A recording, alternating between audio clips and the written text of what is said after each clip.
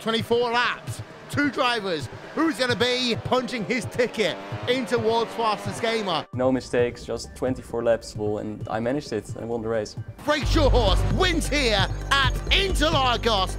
My name is Freek Schothorst. I'm 20 years old and I am from Amsterdam.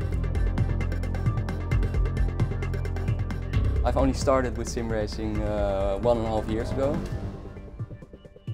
Going into university, I really had to shift up, developing personally and also intellectually. Freek is really very good in self-learning.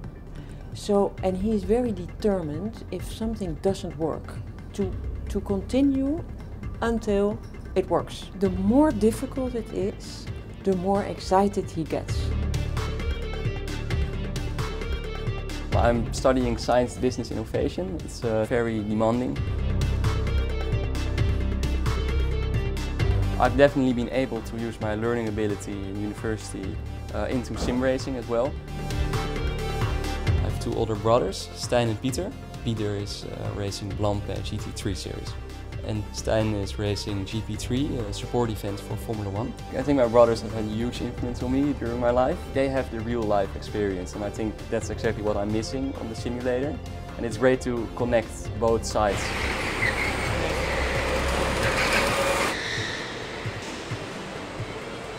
You need to sacrifice the exit, so you stay on the right-hand side. We talk about the feeling of being a racing driver every day, the feeling of having a car underneath you. All these things that you might not really feel on a simulator.